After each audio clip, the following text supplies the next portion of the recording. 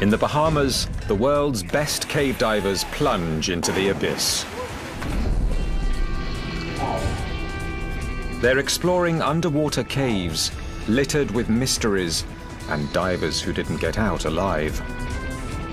Per attempt, this is the most dangerous sport on Earth. They face cave-ins, blackouts, panic.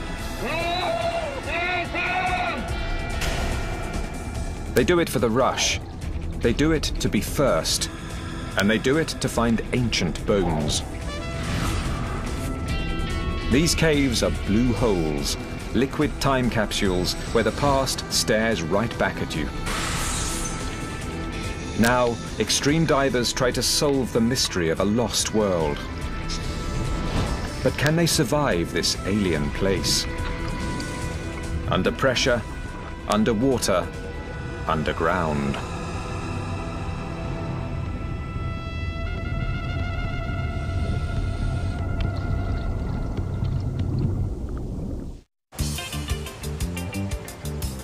In the Caribbean Sea, just 96 kilometers off the coast of Florida, there is a paradise known as the Bahamas. This is a place full of attractions. They draw millions of tourists each year.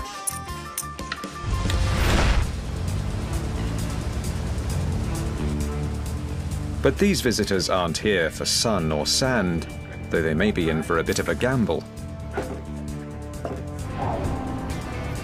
They've come to search for a lost world. They're extreme explorers, astronauts of an inner space called blue holes.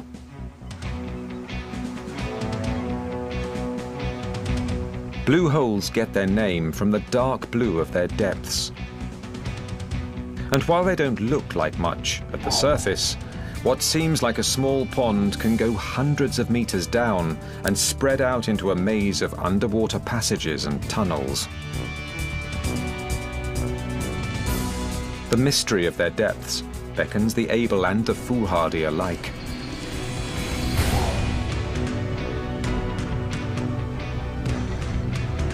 On average, 20 divers each year die in caves like this.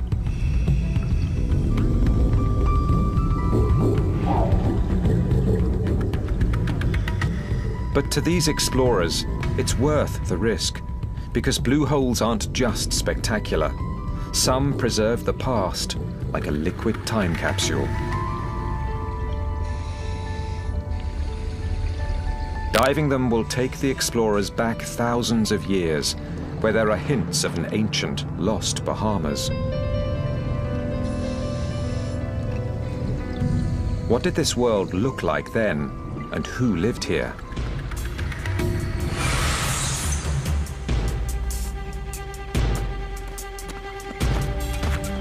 Now, an unprecedented expedition pairs expert cave divers with world-class scientists to find out. There's two options for getting in here right now. One is jump, and I think the second one is jump. National Geographic explorer Kenny Broad, an anthropologist, is the expedition leader. We're trying to get a window into what the past was like, the living past, the geologic past. And you can jump into a blue hole and make finds that change our picture of these islands. They'll do that by exploring 7 blue holes in just 3 weeks on the islands of Andros and Abaco. The team has come here because the Bahamas may have more blue holes than anywhere else in the world. The potential for discovery is high, the risks even higher. So Kenny has turned to Brian Kaycook to lead the dives. Brian is one of the world's most experienced cave divers. We just want to see what's around that corner. We don't want to stop. Cave divers live to change the map, and occasionally that can get us into trouble. Brian staggered back and below with the lens. Renowned photographer Wes Skiles heads up a film crew who'll deliver images to document the scientific finds. I'm the eyes of the scientists and the explorers. I know that what I'm shooting is bringing this back to be shared in very important ways, and that's thrilling.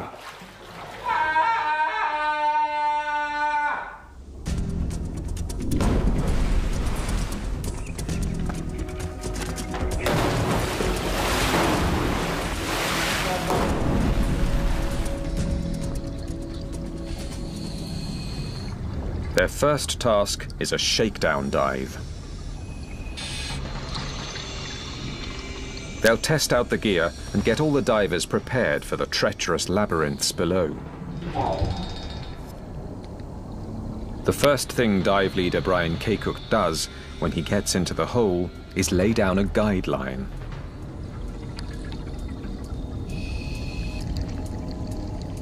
In cave diving, laying line is the first rule of survival.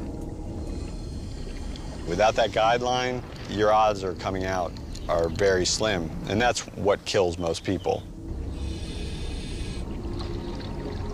Though they can appear crystal clear, blue holes are full of silt. When disturbed, it rises from the floor or even falls from the ceiling and blacks everything out. In this place, it's extremely dense, black, organic matter, so it's difficult to work in. Just the pressure wave of your body pushing the water in front of you tends to stir stuff up.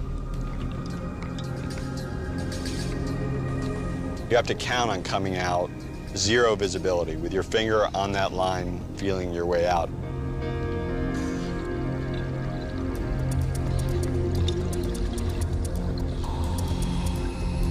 But even that lifeline can turn against you.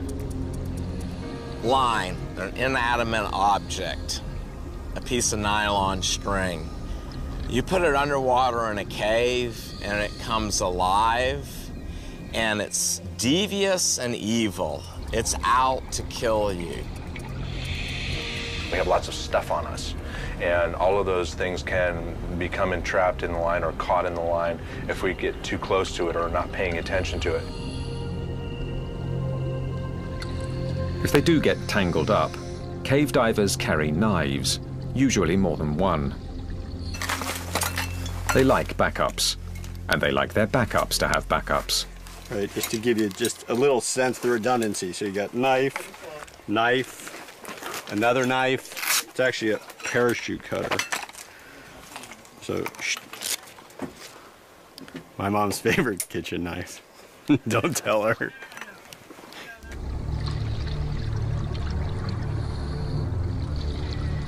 Backup is second nature in this type of diving, where caves that look solid can suddenly fracture at a bubble's weightless touch. Only minutes into the dive, it happens. Brian turns around to see chunks of ceiling fall on Kenny. Kenny loses the line. It was just raining down crumbly rock, and he almost disappeared. We're talking about avalanches. Because I couldn't read any of my gauges.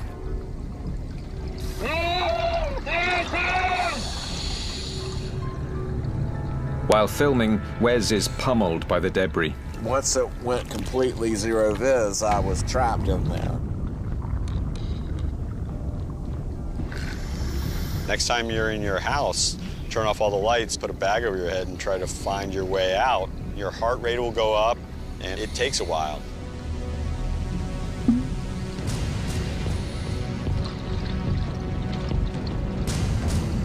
Brian is still on the line. Kenny grabs his leg and they escape, covered in debris.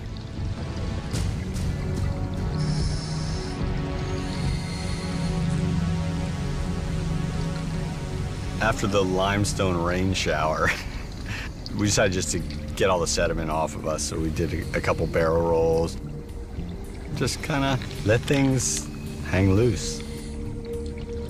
It's just a small taste of what can go wrong.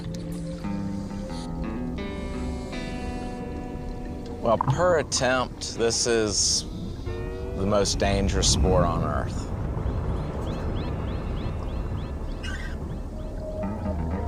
I see dead people that are diving with me. I look at people and go, that person is a potential fatality. And down here, with the slightest mistake, potential becomes reality. Out of nowhere, a human arm bone appears.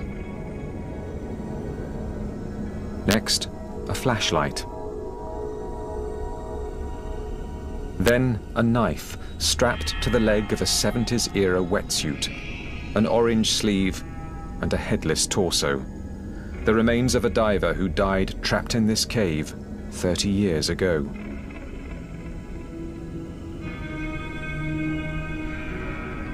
He's jammed up like he was trying to find his way out.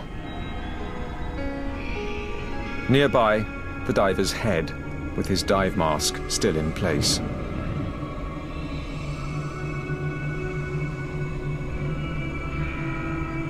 The presence of the body was known, but it's never been identified. And it's so deep, no one's ever attempted a recovery. It's really knowing your limits, and that's what keeps you alive, and I think that's what's killed a lot of people in caves. You don't know what's in there. You know no one's been in a lot of these places, and that's kind of sucking you in. Our human nature is to push into places that we don't know about. And the blue holes of the Bahamas appeal to that curiosity, with their hundreds of kilometers of unexplored passages. The blue holes formed as long as 300,000 years ago, in the middle of the Ice Age, when ice caps expanded and sea levels dropped.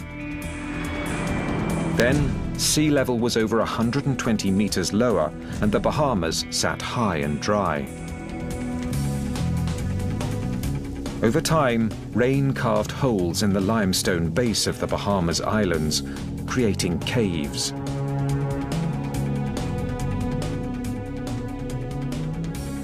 Ocean water settled at the bottom. Fresh water accumulated at the top. Eventually, the deep layer became completely devoid of oxygen, and that's what makes blue holes time capsules. Without oxygen, bones and other hints of the past are preserved. It's one of the main draws for cave explorers. After over an hour, a cave-in and an encounter with a corpse, the shakedown dive ends amid intense relief. Yeah, that was really fun. Good God, what a hell. That was one of the most tense 78 minutes that I've spent in a long time. As cave divers often say, a successful dive is one you return from. And you think you're home free, and all of a sudden the cave starts raining on you. Yeah. We're laughing because we're here to laugh about it. Let's go cry by the band. With their gear and fortitude tested, they're ready to take on a biological cold case thousands of years old.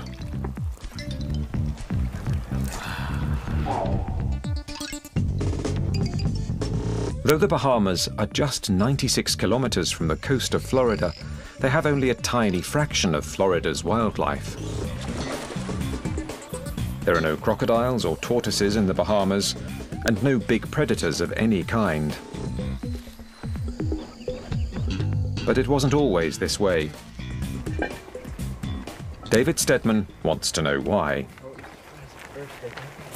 He's one of the world's top experts on island ecology. He suspects that the Bahamas was once a thriving Eden. And he's here to find proof. We've underestimated the biological potential of islands. Islands used to be teeming with species. The trouble is they're more vulnerable on islands.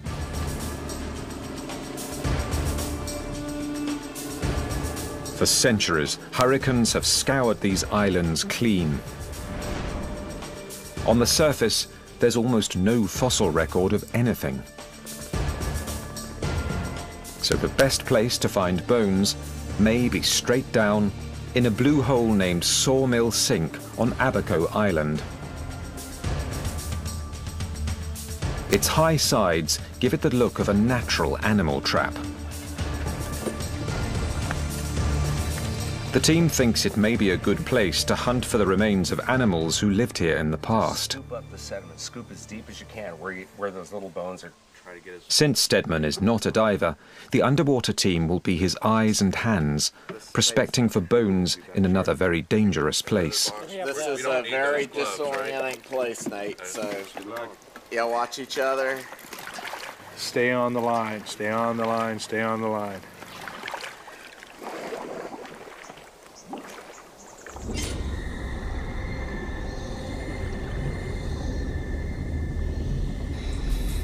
Before they reach the bottom where fossils would be, they face one more perilous obstacle, a thick layer of poisonous hydrogen sulfide.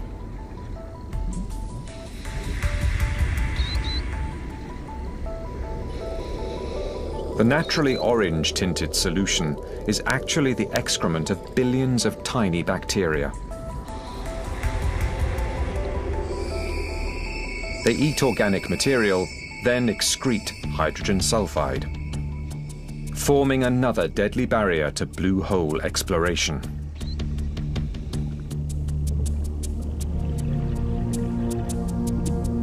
The divers can't protect themselves from this poison because it enters through their skin.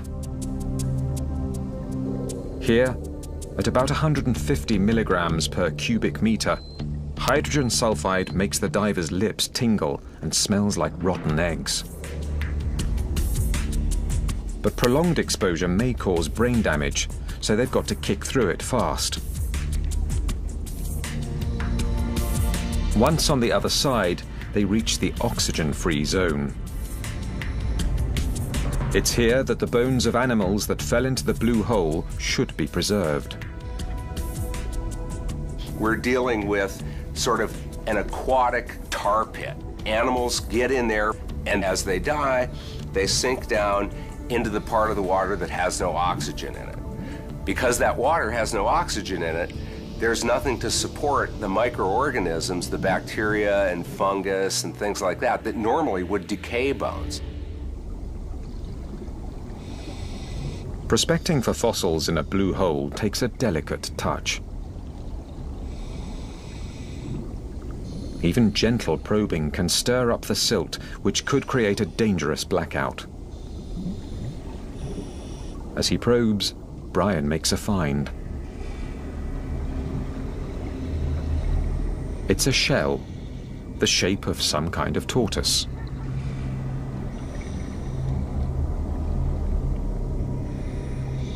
The oxygen-free layer doesn't preserve skin or muscle, but it does maintain shell and bone in almost pristine condition.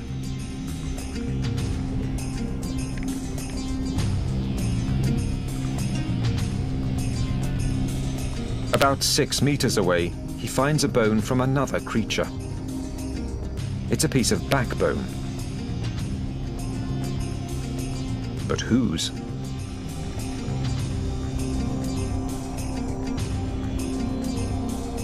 And then, up from the muck, comes the answer.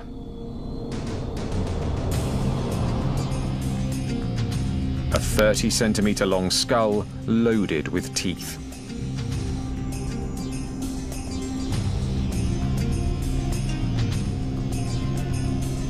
It's an ancient crocodile, so perfect it looks like it's been kept in a museum. Large animals like these don't exist in the Bahamas today. These finds are evidence that there may have been a lost world here.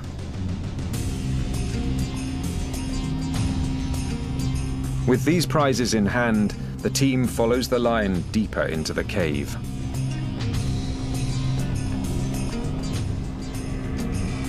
In this part of Sawmill Sink, the cave opens up. Thousands of years ago, when sea levels were lower, this soaring hall was dry and would have made a perfect home for birds.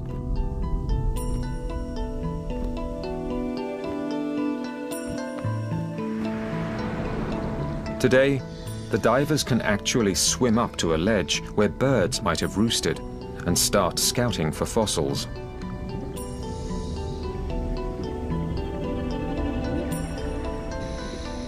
On the ledge, they find a bowl-shaped roost. Below it, they set up a grid surrounding a field of tiny bones of many different types. This suggests that the bird roosting here was an owl. The bones are the remains of what he was eating. Since they can't digest bones, owls collect them in their crop and vomit them out in a clump called a pellet. This is a fossil gold mine, the bones of lizards, snakes, bats and small birds, a census of life here thousands of years ago. It will delight David Steadman, waiting for the divers to return. Got it. Wait. Hey, I can't wait to open these up. Let's see what you have. There may be some associated bones in the sediment that's in the container there too, so we'll be careful with that sediment. Okay, got it. Oh, wow. Look at that tortoise. Look at that. It's complete. Complete tortoise. This is cool. Steadman has a hunch there's a link between the tortoise and the crocodile. There's no way, once a tortoise would fall in here, that it's ever going to get out. There's no exit. And you can imagine a crocodile go in to eat the tortoise, and after it ate the tortoise, the crocodile couldn't crawl out of this sinkhole either. This is so neat. No one has ever seen this animal before. We're the first ones that actually get to touch it and feel it and study it and know that there was something special going on here. Can you imagine what this place once was? Having crocodiles running around here?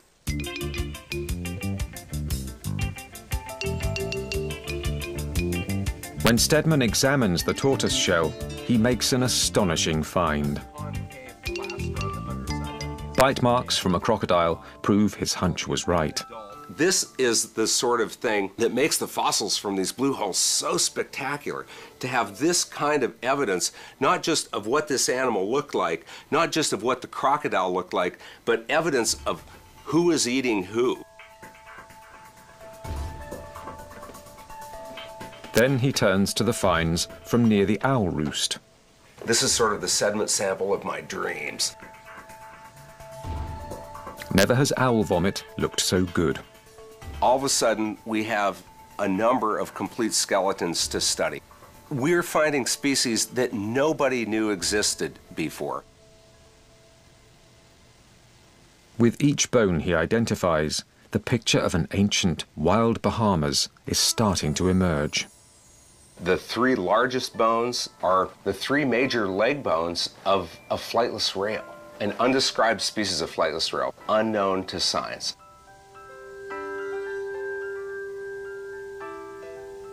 This new species joins the crocodile and tortoise as the list of animals found in Sawmill Sink grows. A lizard, a meadowlark, and a burrowing owl, a Bahamian boa constrictor, and a raptor called a kara kara. From just a single bag of sediment, Steadman identifies 35 species previously unknown here. 3 are entirely new to science. It's clear that centuries ago, the barren islands of the Bahamas weren't so barren. So what happened? The bones I've picked out so far, every one of them represents a species of bird that isn't on the island anymore. Based on just this tiny sample, it looks like we're on our way to documenting a pretty drastic change. About 1,000 years ago, most of these animals mysteriously disappeared. A fossil trail extending back roughly 12,000 years suddenly goes cold. What killed these animals off?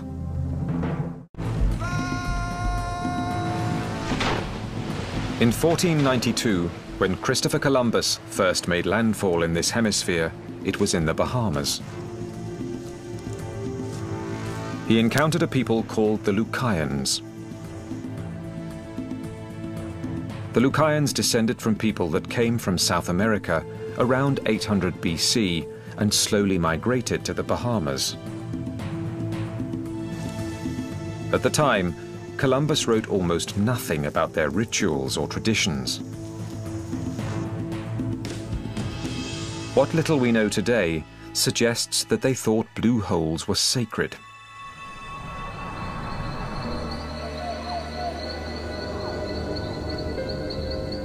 They believed caves were the birthplace of humankind,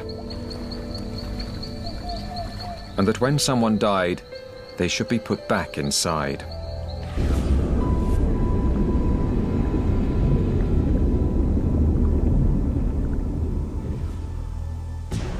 In the early 1990s, in a blue hole called Sanctuary on Andros Island, a diver found human remains that may have been related to the Lucayans' ritual burial. Following up on that lead, the team will search for more remains, beginning at Sanctuary. They'll try to determine if there's a link between the Lucayans and the animal die-off that occurred about 1,000 years ago. Our goal was to go down there, look for those identifying signs that there are bones, skulls, hopefully, recover that and document it all. Joining the team is Michael Pateman, who'll be the first Bahamian and the first archaeologist to dive this hole. I've been looking forward to this since I started archaeology. It's the mystery of the site. It's what can I find? I want to know what's here. There you go. Keep your hand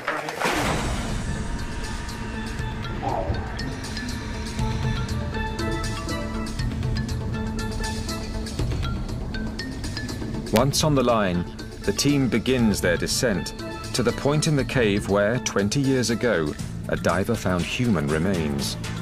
The team is still on their way down to the bone discovery site. On their way down, the team passes through what's called the halocline. This is where fresh water above meets salt water below.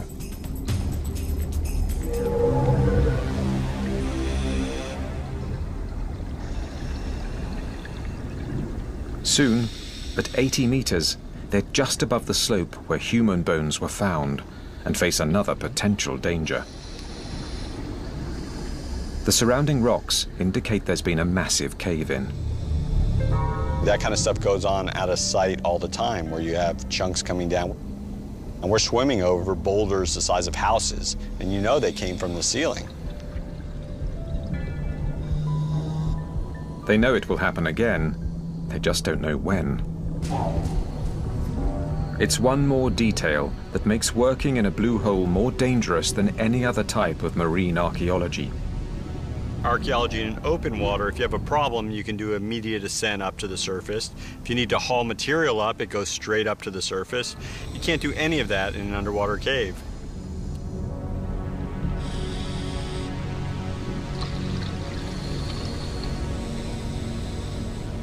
In spite of the challenges, it pays off, with first a human jawbone,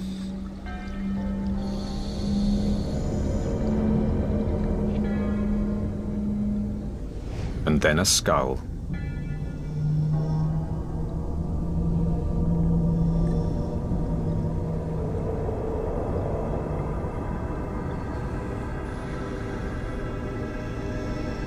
For Bahamian archaeologist Michael Pateman, the find leaves its mark. To finally actually go in the site and to see the site, I thought, wow, I can spend hours in here. And to have been the first Bahamian to dive in that blue hole was just, it's still not sunk in completely yet.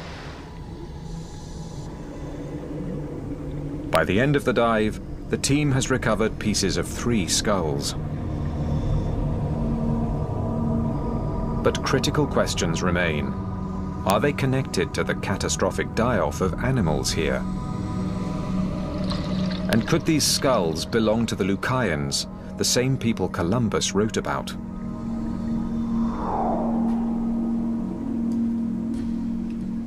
Pateman identifies a deformity in the skulls that seems to confirm their identity. When they were children, the Lucayans bound the foreheads and the backs with boards and then wrap them. And so that would create this, what you see here, this conical shape. It's a characteristic found only in cultures like that of the Lucayans. And when the skulls are radiocarbon dated, there's an even bigger revelation. The skulls found in the blue holes date from about 800 years ago. By then, the Lucayans were already settling in the Bahamas and having an impact. And the animal die-off that David Stedman identified started about 1,000 years ago. The dates are close enough that it's likely there's a link between the Lucayans and the deaths of the animals here. We have great fossils from about 12,000 years ago up to about when the first people arrived. So when people show up, along with non-native mammals that they bring, whether it's rats, cats, dogs, pigs, things like that, these island species are very poorly adapted to these new super predators. On islands across the world, the most vulnerable species have been wiped out. They're extinct. By exploring the time capsules inside blue holes, these divers have discovered a lost Eden that was, and showed how humanity changed the Bahamas forever. But bones aren't the only prizes preserved in blue holes. Locked in spires like these are secrets about the planet's history, secrets that can only be found in blue holes.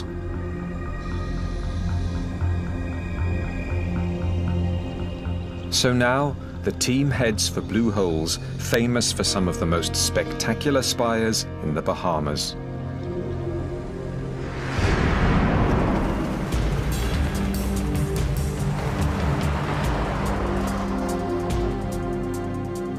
They'll dive for them in a pair of blue holes on Abaco Island.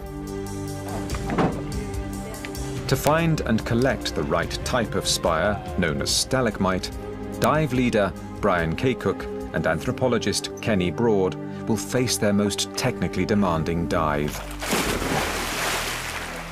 How deep are we right here, man? Well, right now we're at the surface. You're actually above the surface. But this hole goes 320 feet.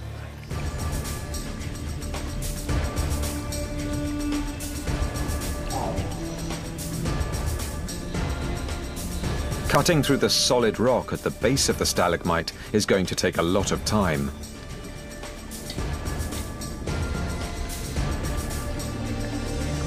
The maximum they can stay down with 2 tanks of regular air is less than 2 hours. But they need almost 3 times that for this dive. So they're using a device like astronauts use during a spacewalk, a machine called a rebreather. Rebreathers are computer-controlled devices that let you breathe your own air over and over again.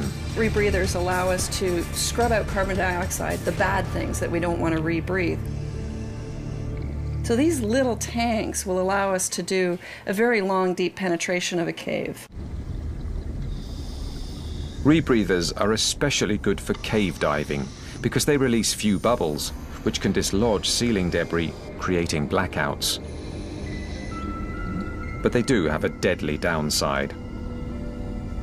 There's as many as 1 out of 10 rebreathers sold that people have died on. I mean, this is real serious business. It's a very complex piece of equipment. It needs to be prepared properly. You've got to be on your toes, and you need to be monitoring it constantly. On this dive, rebreathers offer Kenny and Brian a tempting but sobering bargain. Nearly unlimited time to work in the deep at a significant risk of dying on the job.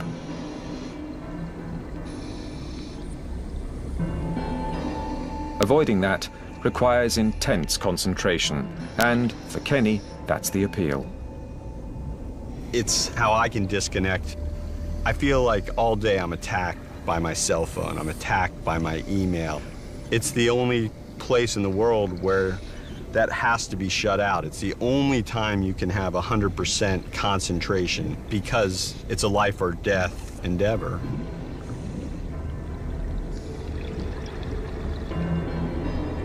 At 45 meters, Brian and Kenny transit a series of rooms girded by stalagmites. These mineral formations grow from the ground up.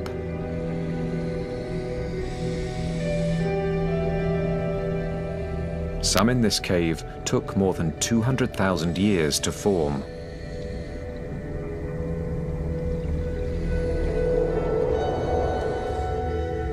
It started in a dry cave, when water percolated through the ceiling and fell in different spots. Stalagmites are built by the slow accumulation of the minerals and sediments contained in the water. So these beautiful columns are more than geological ornaments. Locked inside is a biography of Earth and its atmosphere.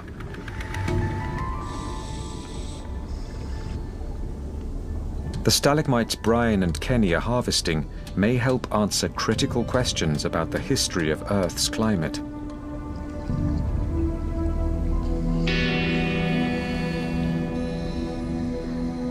That's what geochemist Peter Swart wants to know about. Stalagmites give us a clue to what paleoclimate was many thousands or hundreds of thousands of years ago. Much of what we know about climate history comes from two sources: sediment samples from the ocean floor and cores taken from glaciers and ice sheets.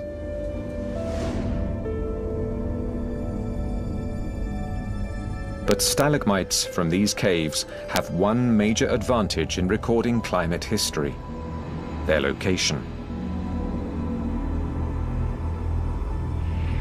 The Bahamas lie beside the Atlantic Gulf Stream.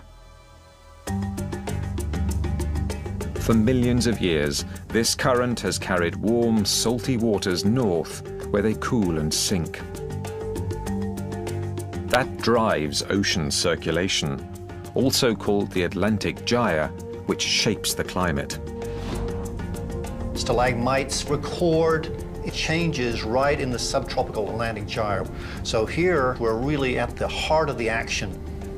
We haven't had that kind of opportunity to see the changes which occur in this region before now.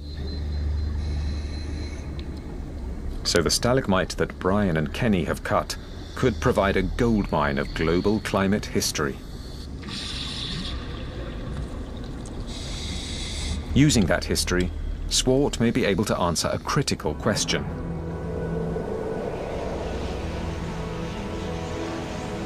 While most scientists believe that Earth's climate is changing, they are struggling to figure out how fast. This stalagmite could help answer the question. To decode it, Swart first has to cut it lengthways with a diamond saw. Inside, it displays regular bands of growth, like the rings of a tree. Embedded in each band is the climate biography of a specific period. With analysis, Swart can describe how much it rained, what chemicals were in the rain, soil and air, even the temperature. Examination of the stalagmite shows evidence of more than 5 major climate changes over the last 80,000 years. This corroborates findings in samples taken from ice cores. But then he notices 2 curious details. First, the way the bands formed suggests that at least one of these climate episodes came on very abruptly.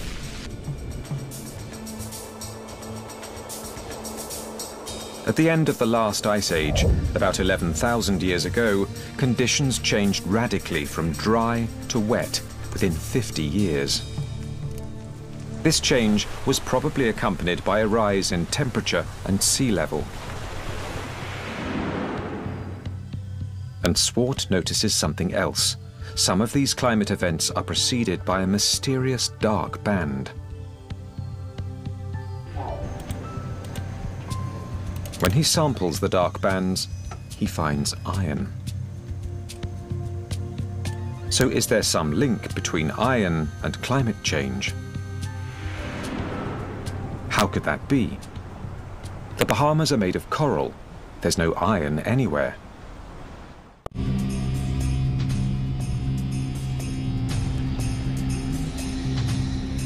In the blue hole, where they cut the stalagmite, Brian and Kenny notice something that might help solve the mystery.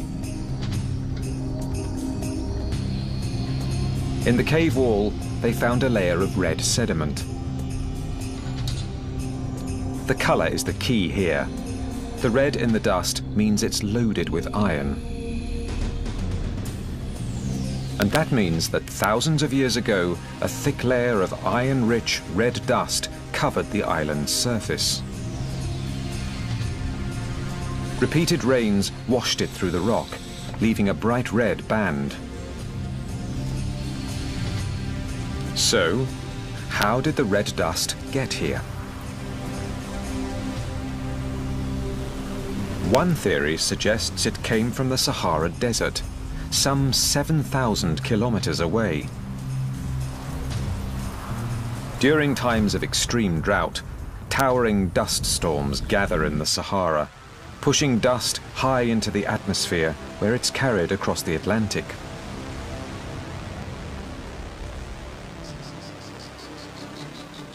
When Swart analyzes the iron in the stalagmite, he confirms that it's made of Sahara dust, though its red color has been washed out after thousands of years. And in the dark band, he isn't finding traces of iron, but significant concentrations. Now, the iron was very low concentrations, with the exception at this boundary here. The areas with the highest concentration of iron correspond almost exactly to the places on the stalagmite where the chemical composition indicates a period of major climate change. That probably means a major Sahara dust event came right before each change, when temperatures and sea levels rose. The fact that Saharan dust storms happen with greater frequency today is raising concerns that history could be repeating itself. Now, we know, say, the last 40, 50 years, there's been a major drought in Africa. And that's seen an input in the amount of dust which is coming from the Sahara region to the Bahamas. It's estimated that over the past 5 decades, the Sahara has seen a 10-fold increase in large-scale dust storms. If we are witnessing the beginning of a major climate change, it could happen fast, just as it happened in the past. Maybe in as little as a lifetime.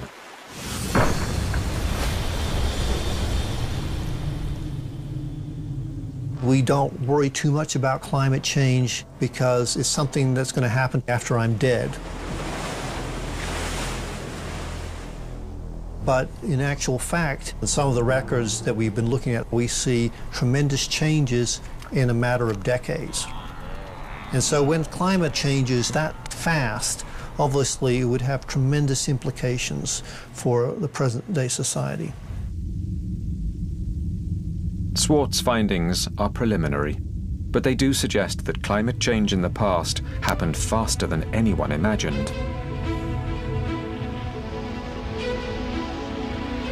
If such change occurred today, immediate concern would be for the millions of people in areas most affected by sea level rise. Island nations and coastal regions throughout the world.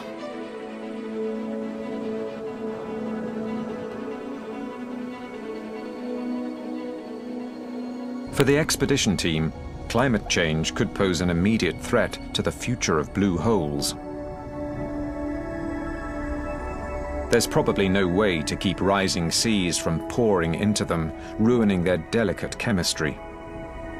Blue holes are unique repositories of scientific knowledge.